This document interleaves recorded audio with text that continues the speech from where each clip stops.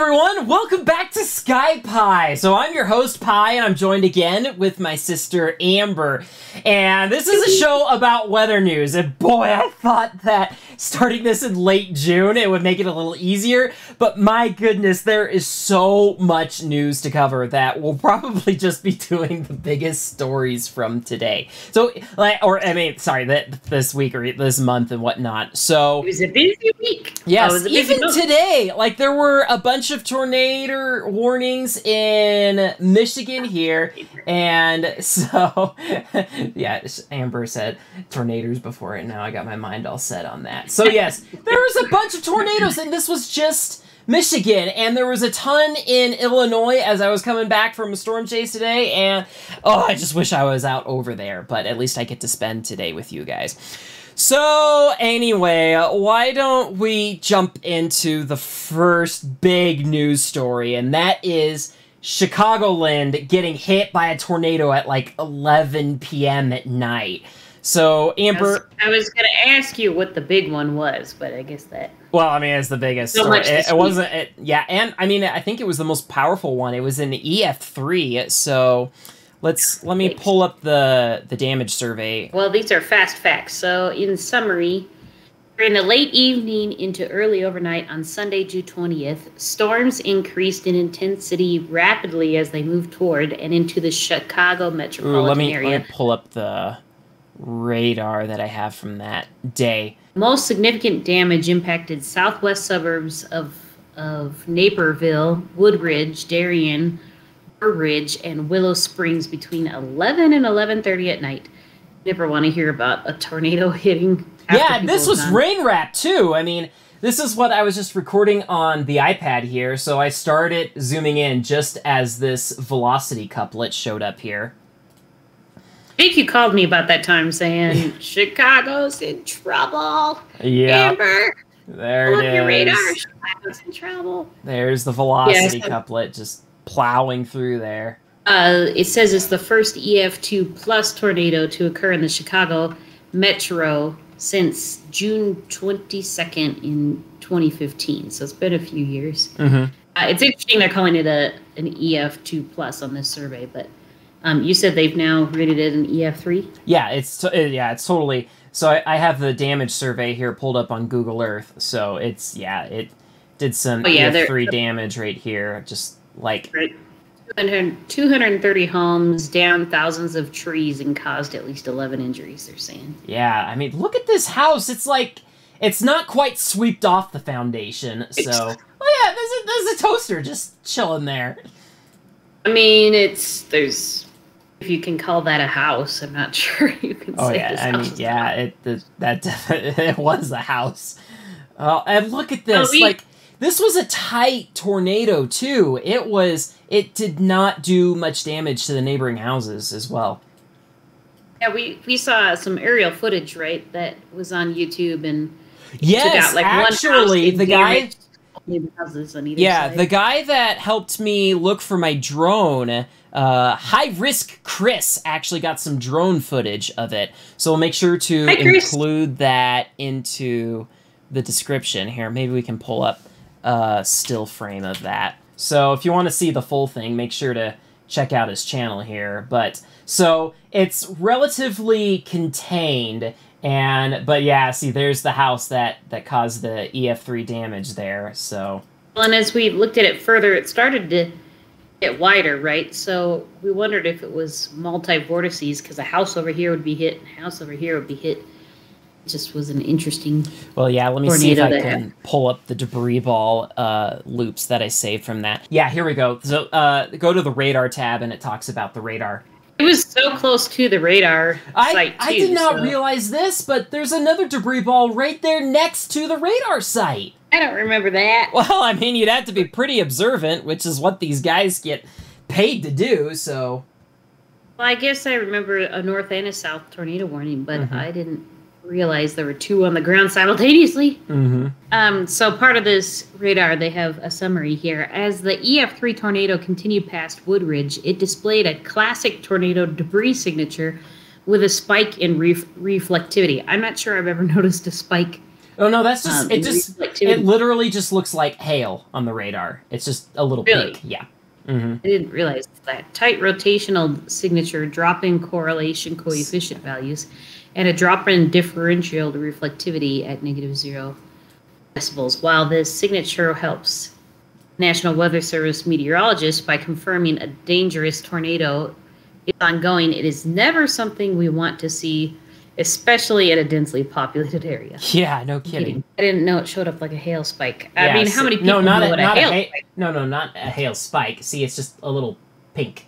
So it looks like hail on the radar. See, just a little dab of pink there. Yeah, so here's just a simple loop that I saved of the full scale of it. So you can really see here how it's just a nice little debris ball, and then it just gets lofted. I actually had to use tilt 2 to see above all the buildings and stuff, but I never noticed this before. That, yeah, there's the little radar thing. They must have been sweating a little bit when they saw that, or who knows, maybe they didn't, because looks like they just warned this whole area here. And it's not one they can look out the window and see from there. Yeah. National Weather Service site. So out of all of these houses that were impacted here, really only like one security camera footage from someone's house has really surfaced. And so the here Fox 32 here has a crazy video that was submitted by Steve Cyanas. So be sure to check out this one, like the basketball hoop just kind of goes flying through here. And like it's just turns out to be nice and peaceful, and then it's just absolute chaos. Now the house doesn't get like completely destroyed here. So that's just crazy. I can't imagine, like, how many people do you think actually like were asleep at the time of this tornado? It's just crazy. Well, you can kind of hear the tornado sirens in the background, so you hope that they at least got the alert in time to get under cover. But it is surprising that more security camera footage popped up. How many doorbell cameras are there? Live Storm Chasers here has some dash cam footage that you can check out here. And that one's crazy too, because it is just like, it's like not raining at all, and then it's just downpouring rain. And that happens to be so many times when driving through the Bears cage. You'll just get curtains of rain, and then it'll just be totally clear for a second, and it'll just be like hunky-dory. Like, and so, hey, like, yeah. What do you think you would do, Amber, if you were on the road there, just driving through the tornado? You could, like, your phone has just gone off. You can kind of hear sirens. What do you think you would do at that point? I think now, I assume this is a storm chaser since it's on livestormchasers.com. Yeah. And so they are purposely trying to get towards the circulation. But before I knew what I was doing, I was driving through Denver shortly after moving out to Colorado. Yeah. And really? we were at a Rockies baseball game. It was clear skies the whole time we were at the game, and when we were leaving the stadium, we saw flashes of lightning to the north.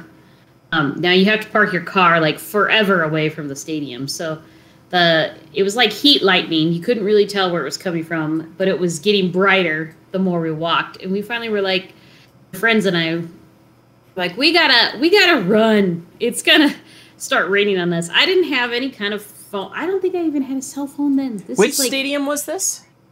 This is in Denver at the Rocky Stadium. Yep. Gotcha. So we were way north in the parking lot, probably on the other side of that bridge there. Like, it felt like a mile away. Yeah. But so we're like, we have to run. I had no cell phone. This is probably 2008, 2009. No cell phone yet, huh? No cell phone. And it started to pour as we could see the car. We're like, there it is. And then just started to rain and pour. So just then we drove home in this deluge, and we knew there were tornado. What? I don't remember. Maybe someone in my car had a phone, and they said, there's a tornado warning. There's a tornado warning. Oh, just really? Like for Denver? And I was freaked out. I was trying to dial all the radio stations to see if anybody was doing a live broadcast for a tornado warning. No. I had no idea where it was.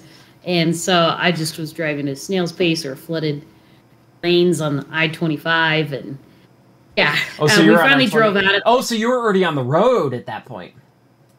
Yeah, I mean the whole drive to South Denver, I think, took over an hour just to get out of Denver. We finally drove out of it, and I just remember being panicked the entire time. It's nighttime. I didn't know how to find out where the tornado was. And you look back at those experiences, and you're like, only if I knew. Only if I had radar scope back then. Well, okay, what do you think you could do right now that is actually helpful, even if you don't know how to use radar scope? Well, so in that case, we just driving as long as it seemed safe. You hear about stopping under an overpass, and you're like, no, the Weather Channel says not to stop under an overpass, not to get out of your car. But as long as there wasn't debris going across the road. Well, okay, say debris is going across the road. Like, what should you do? Would stop and just be like, right. I have no bearing. I don't know what to do. Okay. The National Weather Service says to stop and get into a sturdy building. So that's really what you should do if you have no idea what to do. Even at midnight, when all of the downtown buildings are closed and locked, like there's not much you can do in Denver except for drive. Well, I mean, gas stations are a thing, so. But yeah, if you have radar scope, it can make it so much easier to like see where to go, for example. Like this is kind of a little difficult to see here, but if you pull up the velocity and all of a sudden you can see where the tornado actually is. So although it's so much yeah, it's so much easier. Gee, should I go north or should I go south? It makes it so much obvious. Well, the crazy part about this storm was we drove out of it in South Denver. I got all the way home, dropped off a friend. I realized I had locked myself out of my house, and I went up to the foothills where I had a friend, and she had a spare key because I had the great ability of locking myself out of the house, so I knew better. Anyway, I was coming back down the foothills with my key. Jacob was in the car with me. We're stopped at a stoplight, and we see the same heat lightning coming towards us again. Now we're in Colorado Springs. We're an hour south. We just driven out of this crazy storm. My nerves were shot.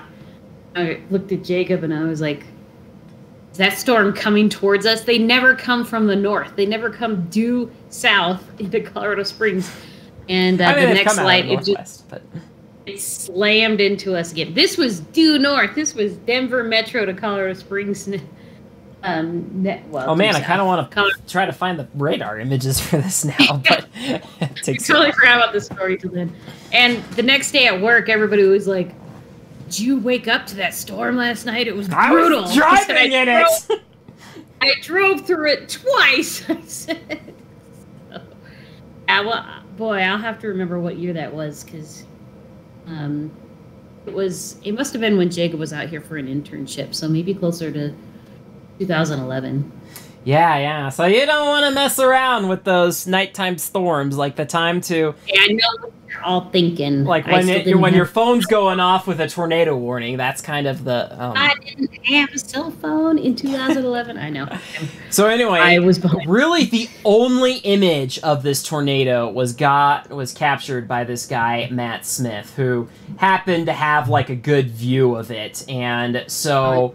The rain must have just cleared up, or he must have just been barely in the inflow here, because this is just so spooky, just illuminated by the city lights, and so that's a little bit scary there. And if most people don't have the luxury of getting that kind of a view from a nighttime rain-wrapped tornado there, so. Well, and if you don't know what you're looking at, like, how do you even know that's a tornado? Well, okay, you would be able to see. You would be able to see it spinning with that kind of view, because the rain had cleared up just a little bit for him. Would you? I mean, was it illuminated by lights, or is that his exposure on his camera where he could see it? No, that's what it would look like to your naked eye. Yeah, because that's the phones, like their night sight. They're taking like multiple frames and then like stitching them together for, in a sense, doing like a roundabout long exposure. So they're bringing the camera quality up to our eye quality in a sense. So have fancy phones. phones. I still have an age. I finally got a phone, but now I have an ancient one. Oh, well, I mean, hey, my phone is getting on 2 years, or almost 4 years old now. So, I mean, if you had Google Pixel, then you've gotten the update. Fancier night shots than I do, that's for sure. Yeah.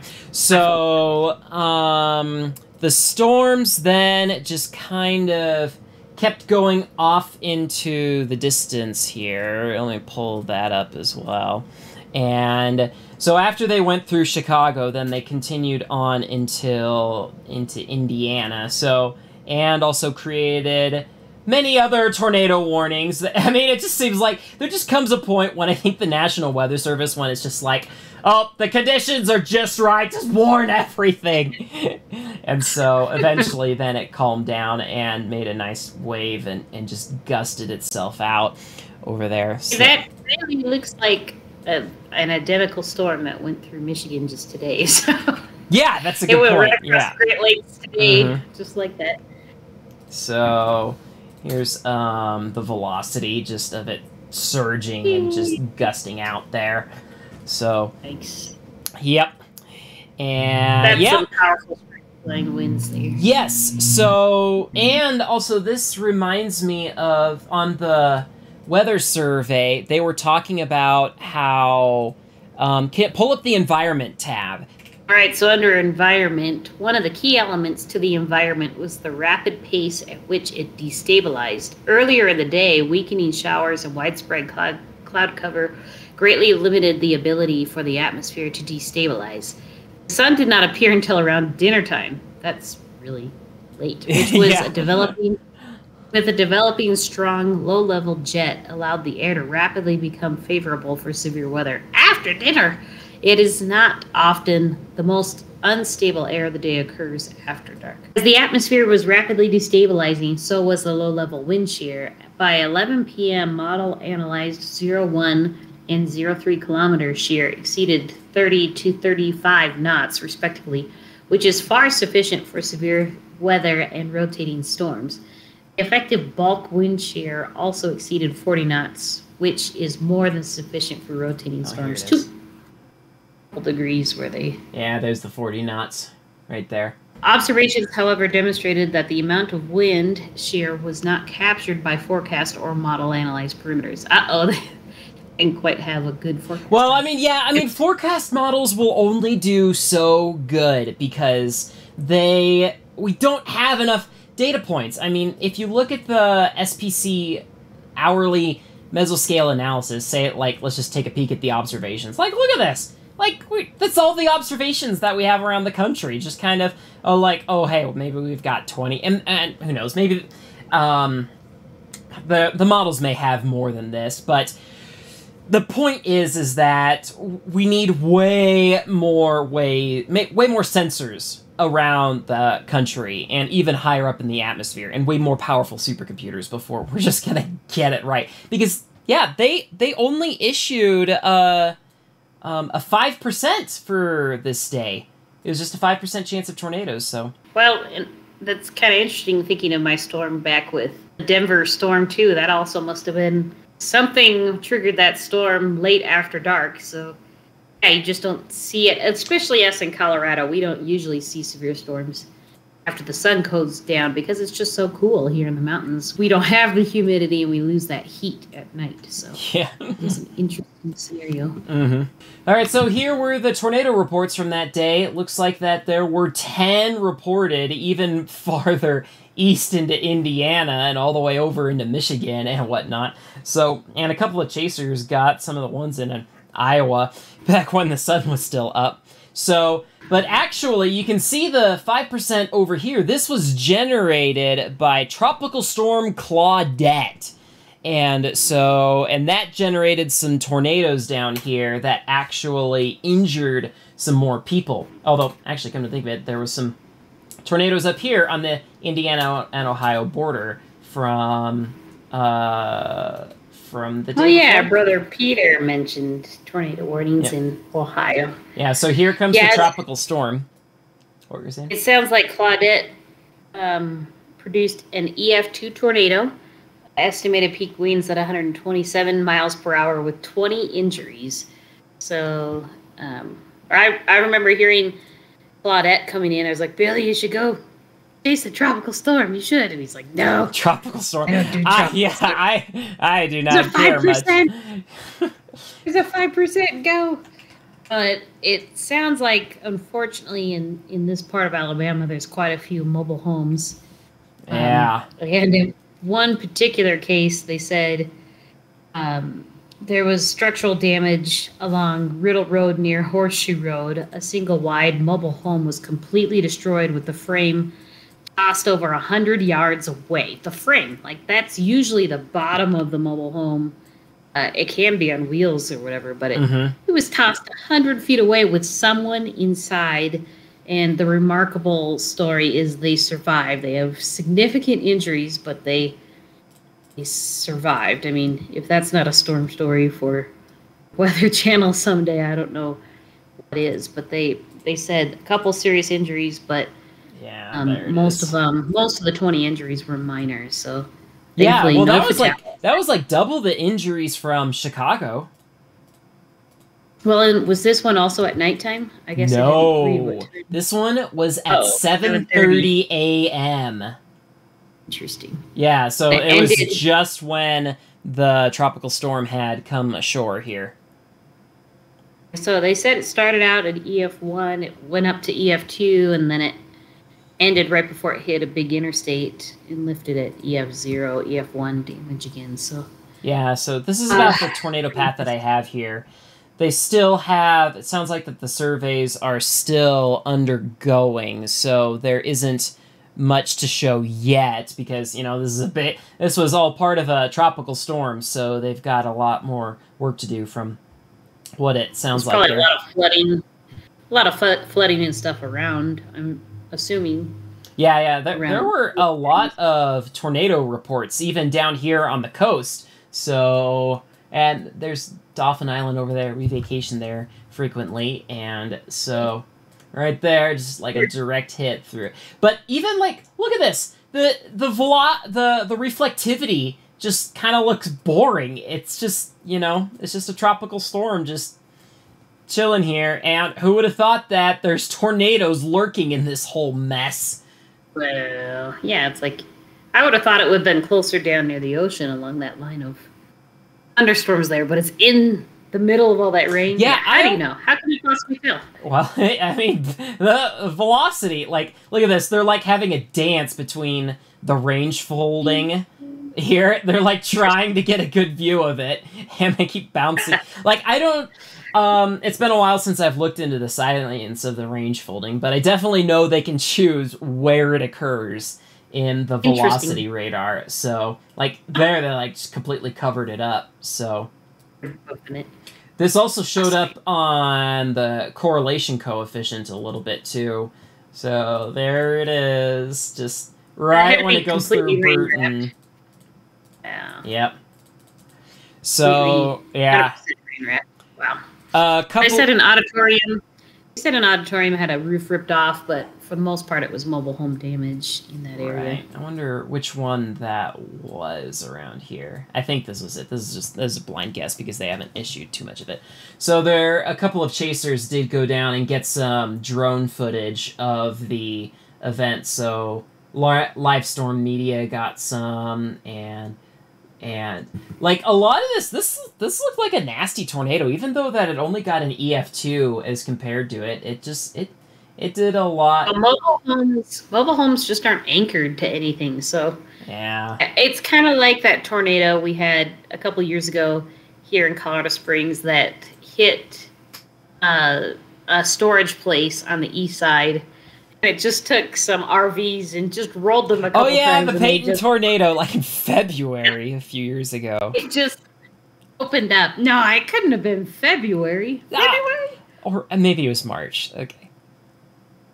I was like, that would have been really early for us. But yeah, it's like there's nothing to those things, so they just roll and they just like peel open like a banana after being tossed around. So I think mobile homes are like that. Oh, so we talked about a tornado and a tropical storm. There was so much this week, or even the week before. What else do we have to cover? Oh yeah, so I totally want to talk about this plane that flew around this funnel cloud in Oklahoma. This is nuts here. He's just like gliding around it like it's just nothing. So these were posted by his wife here. When you sent that to me, I saw the headline. I was like, no way. There's no way. Or it has to be like as far away as a helicopter ride. Oh, I just couldn't believe he's probably within 50 feet of this thing. I wonder when he noticed it. Like, was he right there when he was like, oh, it's right outside my window? Well, the article... So we've got an article here from the Washington Post that goes more into detail about it. And they interviewed the guy, so... Oklahoma City native David Evans has been a pilot for about 30 years, but few things compare with what he encountered with flying his glider Sunday. Evans came face-to-face with a bona fide tornado and decided to hitch a ride on an upward-moving air around it. So that was really interesting. I thought he was just in a regular plane at first, but that that's really fascinating that he was gliding. Weather wasn't conducive for strong thunderstorm activity or tornadoes in the Sooner State on Sunday, but Evans found a Landspout, a borderline tornado that forms in a way similar to many waterspouts or dust devils. That meant it wasn't born from a thunderstorm or cloud-based rotation, but rather developed around the ground, from the ground on up. That's interesting they described it that way. It also couldn't be spotted on radar. There was no obvious large-scale weather features that would have clued meteorologists into the chance of 4 tornadoes. Realistically, it was more of a landspout, but we sort of have no justification as to why it occurred, said Ryan Bunker, a meteorologist at the National Weather Service of Northern. Yeah, because Oklahoma. These storms are puny here. He didn't have any answers. It's pretty funny when Norman, Oklahoma meteorologists are like, we're like the masters of tornadoes. And the radar is so close, too. Instead, it appears that a small, broad surface-based whirl cooked up in the heat of the afternoon sun and is routine during the summertime. I have a little motor glider, and you look at these thermals to stay aloft, said Evans, who hadn't been optimistic about the day's gliding prospects. He took off from Wiley Post Airport on the northwest side of Oklahoma City anyway, hoping to get lucky. I motored around Tuttle and Minko, and then I saw some hawks, Evan recalled. They always have a telltale sign of where the thermals are. I started getting an indication of getting lift, so I circled in there with them. Broadweek visible circulation that Evans was riding quickly became drawn into a cloud developing overhead. Now that's cool. Follow the hawks, and then you'll find so he was there before the storm even formed. That stretched it up to the cloud base, causing it to become more narrow and to strengthen before a long funnel cloud appeared. That's super cool. Yeah, so on the radar here, there is some kind of boundaries. You can kind of see some boundaries. There's a storm off here a little bit, but you can kind of see there's... it's so hard to see. So you look at boundaries through velocity. I guess I always only look through them. You can kind of see them both ways. I'm always checking both of them to see how it is. So...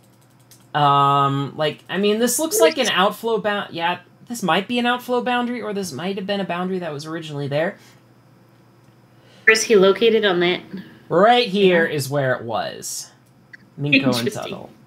That little cloud, that little blip, is what made that little funnel cloud. Yeah, it could start lightning on him, so it's not.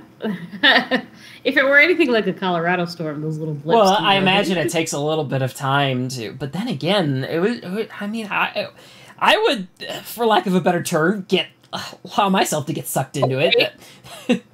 Well, how do you come down from a glider? I guess we don't know. Well, I would imagine you just fly away, and then you would fly out of the eventually sink when you're out of the rising air. Air. So I tried so hard to find the rotation on this thing, but like here's the dot of where it happened. I found the spot on Google Earth just mapping out the stuff from, because yeah, there's a great view of the landscape from up here. And so this is this one here. Yeah, so this is velocity, and this is really all the better that we have here. We kind of have an outflow boundary, maybe some...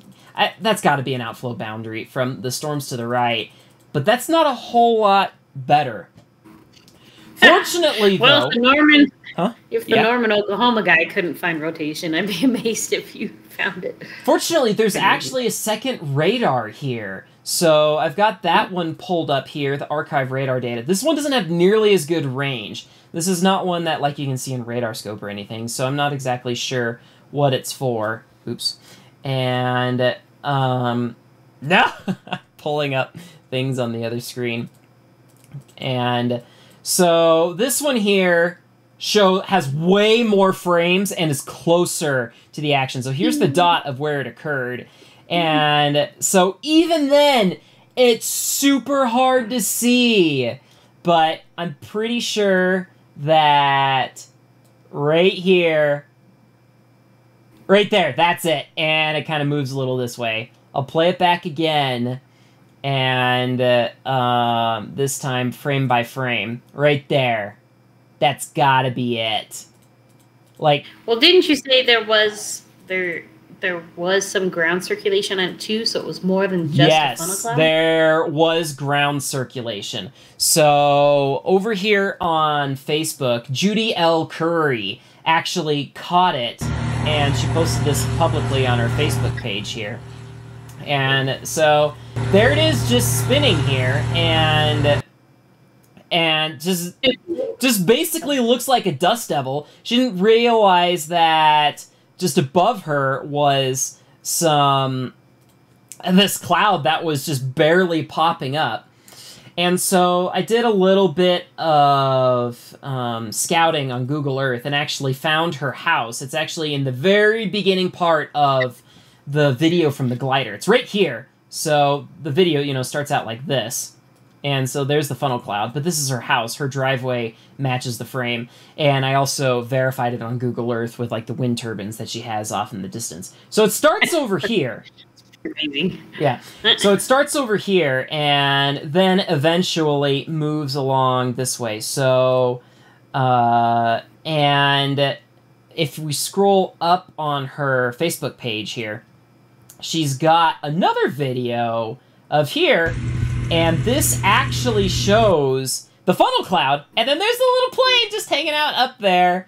And so... it took me like 4 times to be able to see that speck. I don't know how you ever found that. Well, I mean, she mentioned it here in the description of her video. So, yeah, so she noticed. That makes it a full-blown Landspout tornado. So impressive. Yeah, what do you think, Amber? Do you think that flying around a funnel cloud, even though it was technically just a Landspout, do you think that's safe? Do you have to ask that question? Nope. No? Oh, man. What do you think? If we were out there gliding and a funnel cloud just appeared right above us, what do you think you would do? Even if you're in a spacecraft and there's a tornado on Mars. No. But it's just a Landspout. Well... the part about that I mean, the cloud base is looking like a Colorado storm there, so I'd be like, lightning is going to happen in a minute, especially when you see that.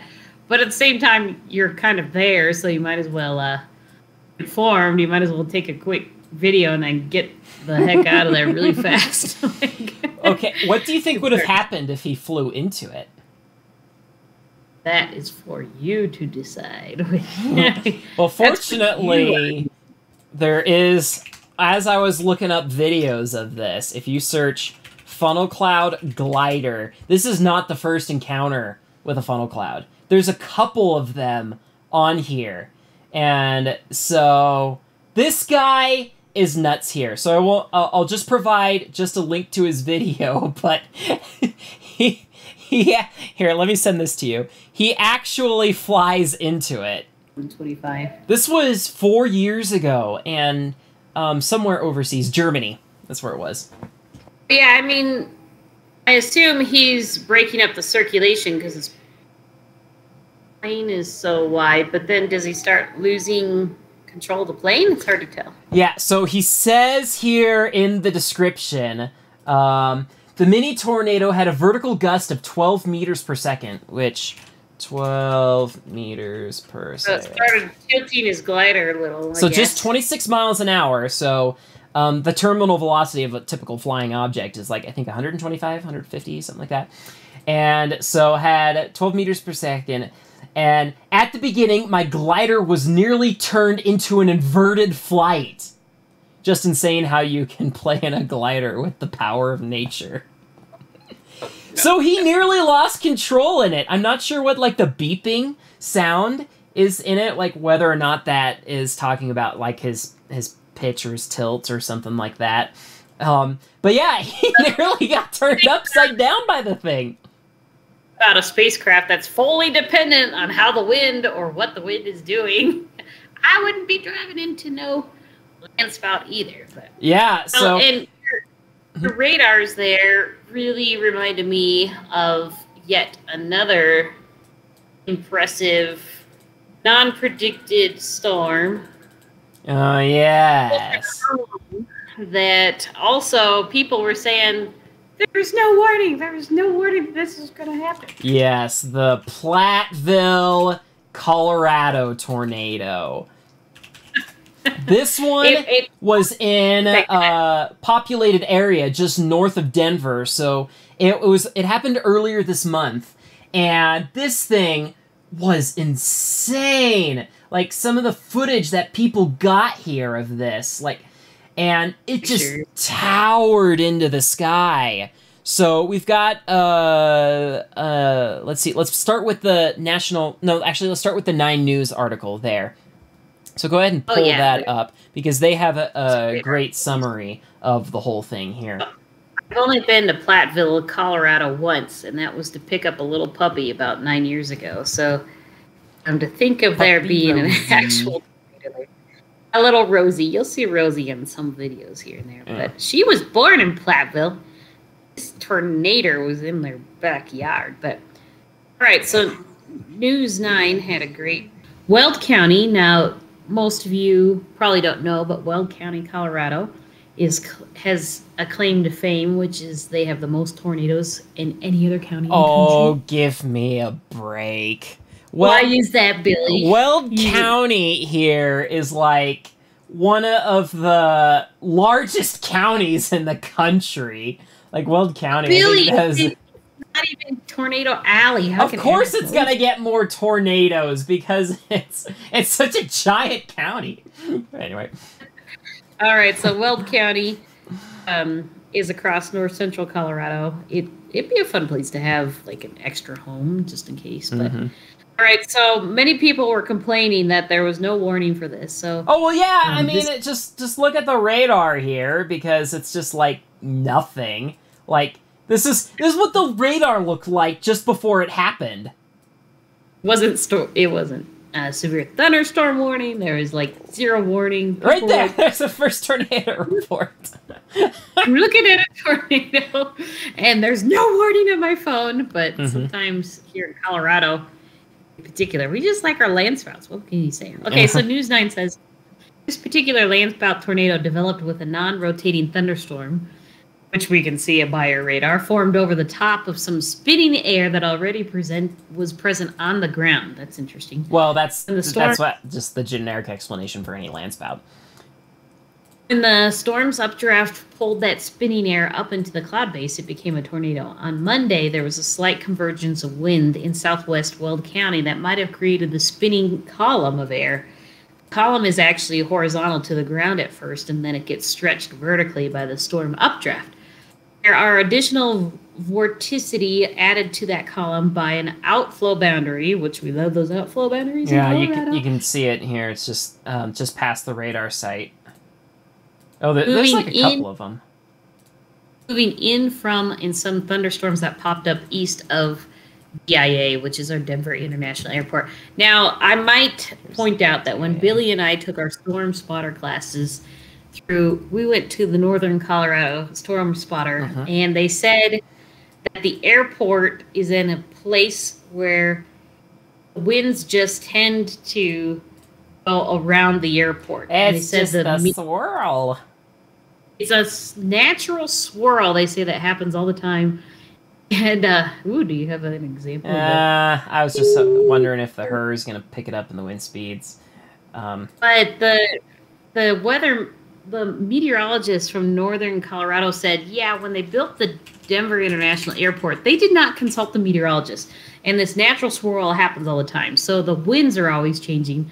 And they say that when the airport calls and says, what direction should we have our planes fly in today? They're like, you didn't ask us meteorologists where to put the airport. So apparently this swirl is a very common thing near DIA. So it's interesting. There was a storm east of DIA. There it is. The real term that is a non-supercell tornado or a mesocyclonic tornado. Some witnesses said the tornado looked more like a supercell tornado because of the lowering. So he said it might have looked like a wall cloud, and the location near the main updraft after the landspout next to the cloud base, there will sometimes be a lowering, and that lowering can also be spinning, but that does not make it a supercell tornado. Interesting. So it's a wannabe tornado. Wannabe tornado. Yeah, because looking at the velocity here, we just kind of have some inflow and we have some outflow, and there's not really, like, the whole thunderstorm doesn't look like it's spinning. We'd be seeing broader rotation instead of just kind of convergence of inflow and outflow. Well, and you said that it probably was one of the most photogenic tornadoes. Oh, yeah, this thing was absolutely beautiful here. Oh, man, I've got so many tabs open now.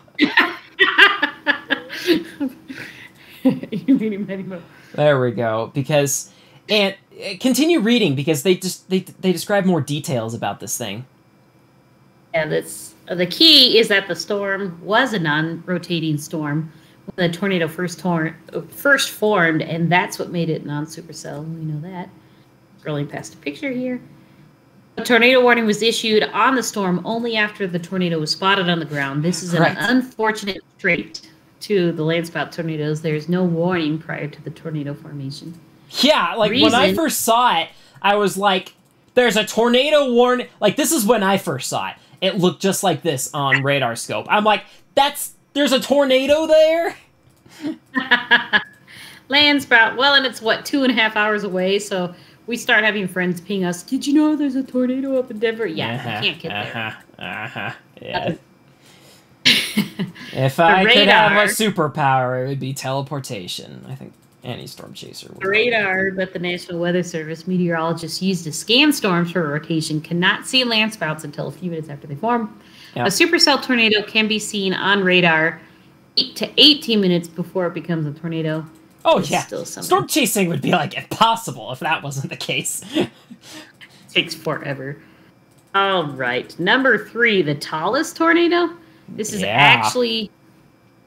not actually a statistic that is kept in the record book, but it's one of the tallest in recent memories. The National Weather Service estimates it was more than 10,000 feet high. That's 2 miles!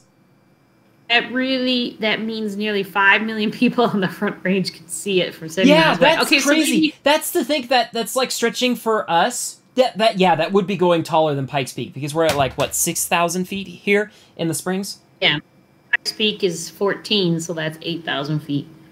So it'd be taller. It'd be like a funnel cloud we saw on Pikes Peak touching down on ground here. And this was nuts. I have never seen 9 News actually send up a helicopter for a tornado. It was on the ground that long. I forgot about that. Yeah. Even 10 they said, so we could have jumped in the car, Billy, and gone to Kiowa, which is an hour north, and been able to see it. They said people in Kiowa could see this thing. Kiowa, let's see, where's Kiowa on here? Because Kiowa is way down here. So here's Colorado Springs. Kiowa. They say in the article where How far away could it be seen by? Like, the distance? 70 miles. So 70 miles! Parker, Kiowa, and Aurora were all able to see it, which is... I mean, Platteville, that's a 2.5-hour drive. I drove up there to pick out my puppy, and 2 weeks later, I went up there to get my puppy, and I was like, this is such a long drive. I was so jealous of a Storm Chaser Tony that, like, had just bought a house. He had, like, an AccuWeather That's funny. interview of him. He said in all of his storm chases, his wife finally saw a tornado because all she had to do was look out of the window. Oh, darn it. That sounds like something our parents would say. Like, Mom finally saw a tornado because it was right there after we bought a house. Mm-hmm. They officially rated this an EF1 with a threshold of 110 miles per hour. Damage oh, wait. That article is outdated. And when was this written? Probably the day after. Let's see. So here's the official damage survey. So the tornado reached a peak intensity of EF2 on the Advanced Vegeta scale with estimated wind speeds of 120 miles an hour. This thing got it. That's impressive. I mean, landspouts can go, what, EF3? EF1, 2, and 3? I don't know. There might be a couple of them. And this thing actually did some significant... Look at this. It overturned a car. Yeah, that's impressive. And did they say how wide it got at the base in that report? Because it looked so wide at one point when you... This one is a very bare bones. Oh, wait. Max width, 50 yards. Okay. So, a good chunk. 150 feet. Well, they said that compared to other Colorado tornadoes, 90% of Colorado tornadoes are in EF1 or weaker. So, yeah, this is outdated, and it's now... Wow. Some of these pictures... I wish they had a KMZ file so I could take a look at it on Google Earth, but sometimes the surveys don't warrant that. So, that thing would have been just... breathtaking to see. So and you can't get there. There's no prediction. There was not even a 2% chance for tornadoes that day. Oh no! Because you'll drive around Colorado if there's a 2%. But there was nothing that day. Yeah, and it just always seems like that there's just one tornado that's just absolutely photogenic a year, and only half the time, at least since I've been chasing, is there any forecast. Like, there was the Laramie tornado? Or the Laramie, Wyoming tornado. This thing, there was a 2% issued, I believe, just east of here, but this thing was absolutely photogenic. And, it's like, just a little surprise for people who happen to be there that day. And then it makes all the other storm chasers like, I missed the good one. But there's no way. Yeah. And then, of course, there was the drill bit from last year, although this had a 5% chance. So if I just lived closer, I would have been all over this thing. This thing lasted on the ground for so long. And another thing that was incredible about the Landspout tornado is it was on the ground for a half hour. Yeah, they said most Landspouts last less than 10 minutes, but this one was 35 minutes. And it went 7.5 miles. That's impressive. Yeah, that's nuts. It must have... Do you know how fast it was moving? Oh, man, I don't know. Well, I mean, we could do some basic division here. If it took a half hour, what did the article say specifically? 7.5. 7.5 miles. 7.5 miles in how long? 35 minutes? 30 minutes? 35 minutes. 35. 35? That was wrong. 60 divided by 35. Nope, invert that. Okay, 0.53 hours. And so... no, wait, we do want to invert that and then multiply that by... No. Billy used to be a math counts when he was little, so math was his strong suit. Now I'm lost. 12 miles an hour? I might have did that right. I don't know. Half hour, so it would have been 14 miles an hour. if you divide it by 2, because it was 35 minutes. Oh, then maybe I got it right. I think I did the math right, actually, then. So, anyway. So, again, they finished this article by saying, Weld County, this is Billy's pet peeve, gets more tornadoes out of any other county in America. Yeah. Okay, anyway. This was number 293, by the way, since 1950. 293. Anywho, 90% of those are less than EF1. So that's how I like tornadoes, by the way. I prefer that they're not dangerous. I could go drive my car in. Though, probably not this one. I don't want my car overturned. All right, so I guess those were the biggest stories of the day. I know we just barely scratched the surface of, like, everything that's been happening. Because, actually, just...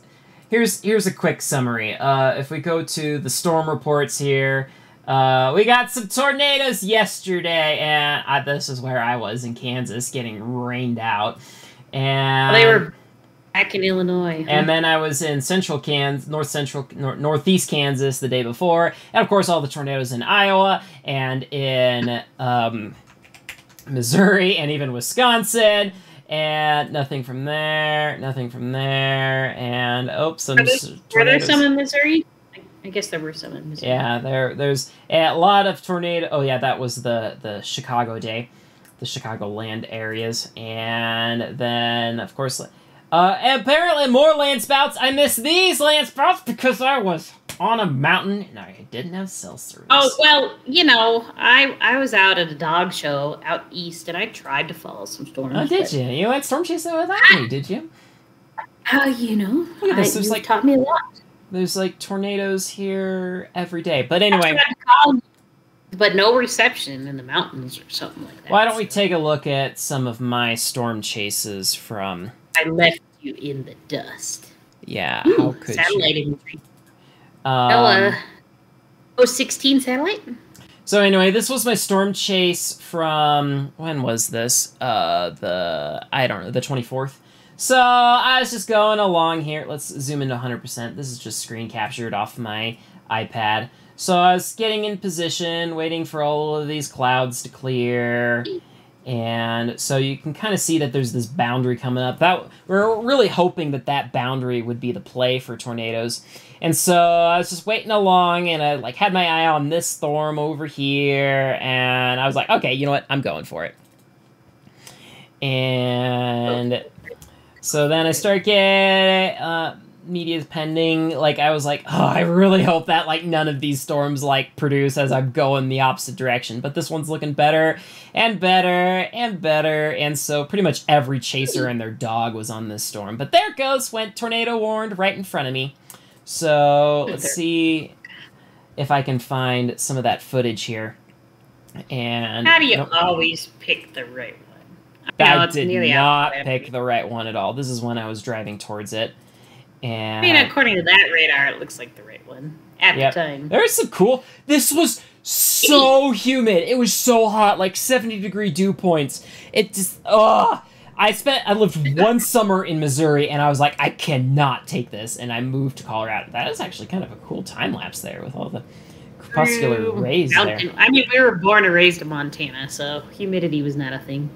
Yeah, it was worse than it was here in Colorado, so... You're driving. Nice. Yeah, and eventually I drove under one base before I got to the tornado warned storm that kind of had me a little interested. And come on, where are you? Just can't see the storm. You're right there. I normally see this kind of stuff in East Texas or Oklahoma. I think this is Daniel Shaw just hanging out in front of me. So and you just start everybody out there. Yeah, he's got that. He's got some instruments that are very recognizable on top of his thing. Okay, and so here's the first base that I went under. This one looked really interesting, but I was going for the one that looked better on radar. So, and eventually it comes up into frame over here. There it is. There's the storm that went tornado warned. Right there. And so eventually it did make a wall cloud. So I was like, yeah, so here we go. So it's like trying to make a wall cloud. This is right when it went tornado warn. So Nice. I was like in perfect position. I was like, if this does something, I need to be ready for it. And so it made a nice wall cloud, but then eventually I just kind of got stuck on some kind of mud. Well, I didn't get completely stuck, but, you know, it was... it slowed me down quite a bit, and so I did my best to... I stayed in good position for a little bit, but then the roads just slowed me down. There was a tree that was down on the dirt road, and so eventually I'm like, I should just go all the way down to pavement. And it took me a long time to catch back up with it, but by the time I did, it just completely turned into a giant mess. And so then I just kind of wandered around like a lost soul, hoping for something to happen. Nothing ever did. I was like, ooh, they're converging. Maybe I should get in the convergence zone, and nothing happened. Reed Timmer got excited about a wall cloud there, but... And so then I just drove... Although that hook got my attention for a little bit, but that didn't materialize, and I spent the night at a Walmart. You know, it all ends at a Walmart. Mm-hmm. Oh, dude, their Wi-Fi is amazing. Like, yeah, don't... So, the next day, they issued a 5% for this area. Anyway, and so this I'm just wandering around aimlessly here. Here, I got stuck in some tough traffic, and let's zoom back into full resolution. And so I'm like, well, maybe I'll go down south. Maybe there will be something there, and it's just, no. The whole thing is totally outflow down on it. You can see the outflow boundary just hanging out there. So then I just decided to car camp at another Walmart there in El Dorado, and I just hung out there and just got rained on, hope that the parking lot didn't flood or anything, so... Your worst concern. So that's what I was doing the last 2 days. So from your storm chase, the first day that you just showed us, there was one video that you did get that you haven't shared yet. Huh? Oh, yeah. Sister who let out a scream. That's funny. Yeah, I posted it on Facebook. Let's see. Did I... Where would I have saved that? It's got to be around We had a nice little severe thunderstorm roll through Colorado Springs, and unfortunately one of my dogs has had an upset tummy all week and has left me multiple surprises around the house. Here it is. And I'm on the phone with Amber at this point. Yeah.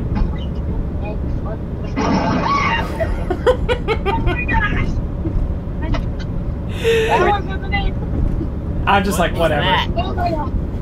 What? Sounds like her house just exploded. Yeah, I feel like my house just exploded. What exploded? That was lightning. Made me scream. I gotta love Colorado Springs lightning. Yeah, so here at the end on my Facebook page, I showed the radar a little bit. So dink right there next to her. There, it showed a couple of lightning strikes. So I almost wonder. It shows 2 zaps right next to you. So it must have gone just zap, and then another one not too far away from you as well. And that's what's interesting. I could have sworn I saw it to my slight right, and then when it took about 20 minutes to half hour before a fire engine actually showed up in the neighborhood, and I was like, ooh, something did get hit. So I took the dogs around the block. And you should have filmed it. You should have asked the people to go check out their backyards. You're bolder than I am. But it's only 3 houses away. I looked it up on Google Maps, and it literally is the house behind me, one house in between, and then it was the house there. It was that close, but I thought for sure it was this way, and really it was a cottonwood tree this way that got hit. So you just never know. All you see is a column of light and then instantaneous bam, and then I screamed. I didn't think I would scream. I so thought that it was Helen, our younger sister, that was screaming, because she always freaks out for crazy stuff like the dog knocks over the scratching post kind of thing. That's what I thought happened. But it was Amber that was screaming. Yeah, my poor dogs were like, oh my gosh, they were almost outside the whole day for that, but thankfully we had just come inside and we were not in the front yard. But it was fun talking to the neighbors afterwards. There were multiple families coming out saying, "What got hit? It was so loud, like it shook the house." In fact, our other brother just moved down 1 block down the street, and the lightning strike was equal distance between my house and their house, and their kids were crying. So it was an impressive, loud. It kind of makes you shake. It's so loud. So loud. The only other time I've had lightning that close, we gotta get you more security cameras because you have one of like your deck, but that's about it. And it's standard definition.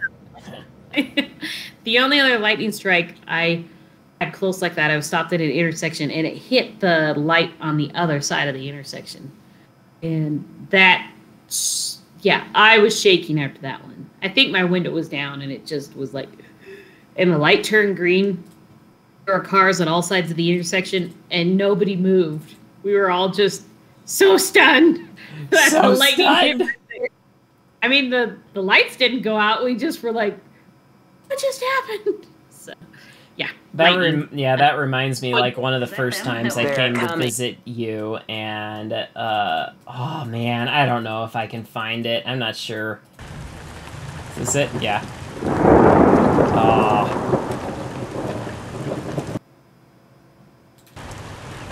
Right here. Trying to get the freeze frame. Jeez, of course. Gotta do the slow-mo. Man, it just...